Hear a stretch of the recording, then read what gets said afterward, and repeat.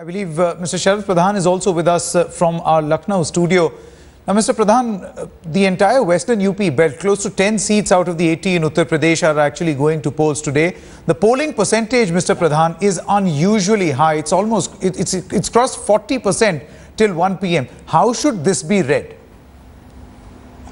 Well, I think this is the result of the aggression that has been witnessed. You know, I was traveling on your election express right from Delhi to Lucknow, and I've arrived here a little while ago, traveling through Muzaffarnagar, Shamli, Kairana and Deoband and all these places, and there was so much enthusiasm, and that is a reflection of, you know, it is as one has been talking about, a lot of people have been talking about this Modi wave, which is Modi, it's a Modi factor, which has, I think, of which this is a consequence.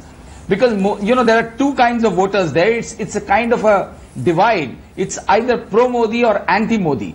And the pro-Modi factor is more pronounced because the anti-Modi factor is divided.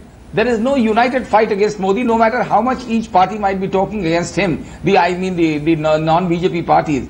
But when it comes to the real brass tacks, none of the parties have been able to sort of put up a united fight against Modi, to the extent that the Maulanas who are spread in a vast area and they have a considerable influence in a number of places in Western UP, they are themselves divided. None of them, there are very few, there is only one Maulana we found in Deoband who was talking about a united fight against Modi. He said everybody must vote. The Muslims, I would appeal to Muslims to vote against vote for the candidate who has the potential to defeat Modi.